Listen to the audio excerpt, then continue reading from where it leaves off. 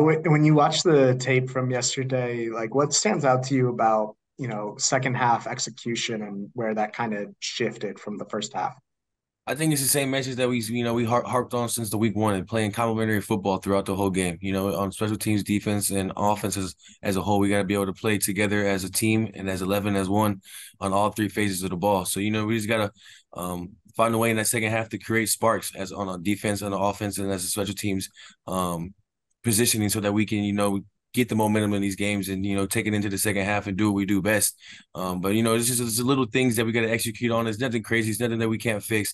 And we're all excited for next week and the opportunity that we get to be able to correct those mistakes. And what stood out just from the run tape?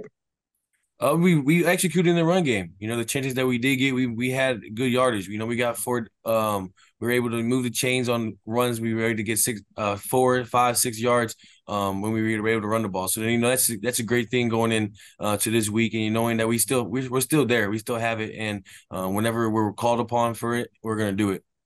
Thanks, man. Jordan, Hey, Kyren, how's it going? good. How you doing? Well, thank you. Cooper yesterday was talking about when it comes to adjustments going into the second half, it's not just about what the coaches are doing, it's also about how the players are doing different things when they see the teams changing their patterns after understanding first half tendencies. Right. Can you kind of expand on that from your perspective? I just think there's always moving parts in this game. There's never nothing that's ever settled. We think one scheme, we might be scheming up for a team, and they come out and totally something different. So that's just kind of what Kuba's saying, being able to learn on the fly, be able to move on the fly, kind of so to speak. Because like I said, we don't know what they're going. We have an idea what they're going to do for us, but we don't know exactly what they're going to do. So it just I can't speak on where Coop was coming from in his perspective, but I just know as a player, and as a running back, we always got to move on the fly. We always got to react because we don't know when they're going to bring pressure. We have a tendency. They have tendencies, but there's never anything that tells you 100% definite that they're going to send pressure or this is going to be a great rundown for them or they're like a nickel defense or something like that. So just for us as a running back, we always got to be able to react on the fly, move on the fly. So that's just something we always got to just keep on growing and keep on learning each game and be able to pick up on those things. What type of communication does that take, not just at halftime in the locker room, but like throughout the entire course of the game? Yeah, it just takes little one-on-one conversations. It's really basically asking, the next person next to you, what do you see out there? Like if Ronnie was out there and he had a good couple runs, I would come up to the sideline, like, what'd you see? What'd you feel? How are they attacking you? How are they coming down to tackle you? All that type of stuff. So it's basically just having those short little conversations on the sideline that keeps you locked in the game and keeps you going, and keeps you sharp too. Thanks, Kyren. Thank you, Stu. Hey, Kyron, appreciate you making time this afternoon. Thanks for Yes, doing sir. this.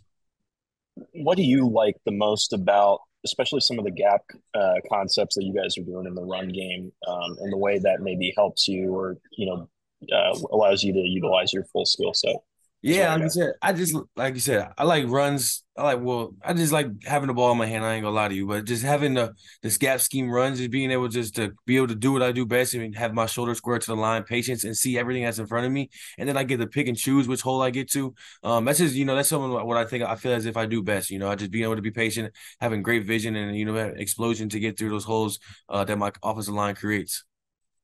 And then kind of along those lines, what do you notice about maybe the effect that has as far as sort of the downhill nature of those blocks, obviously, as far as what it does for the offensive line throughout the game?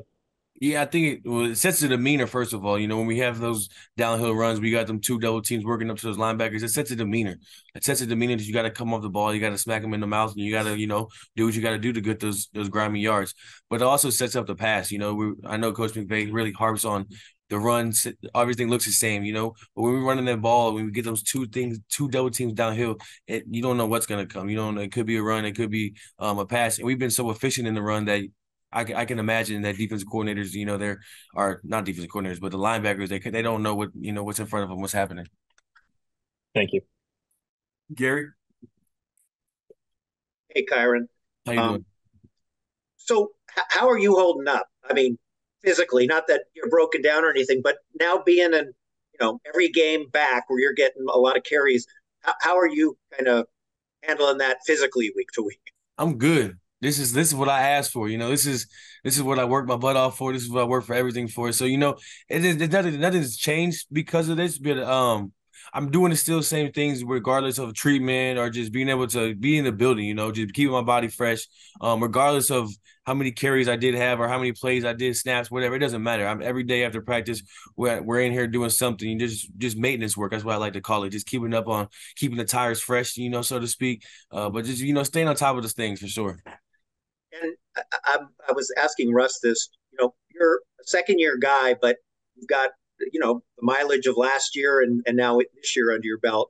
In terms of mentoring the rookies, the first year guys, do you find yourself doing that a lot? Either guys coming to you or you imparting kind of lessons that you learned? Yeah, I just kind of just spit game to the young guys, kind of just let them show them the perspective that I went through. Like for me, you guys obviously know I didn't play much last year because of injuries and being off the field, and so just having a one-on-one like right now with Jason Taylor, I can really relate to him and what he's going through because I was in his position. I always talk to him every day. I just try to check in to see how he's doing because being on the IR is different from being on the team. You're just in the training room really. You're just working on your body. You're not really around the guys or in the locker room as much. So I just try to just check up on JT, see how he's doing, see where his mind's at, and just tell him that it's all gonna be all over soon. He's got to keep on working, but just I try to mentor a lot of people, just because of what I went through and how I felt.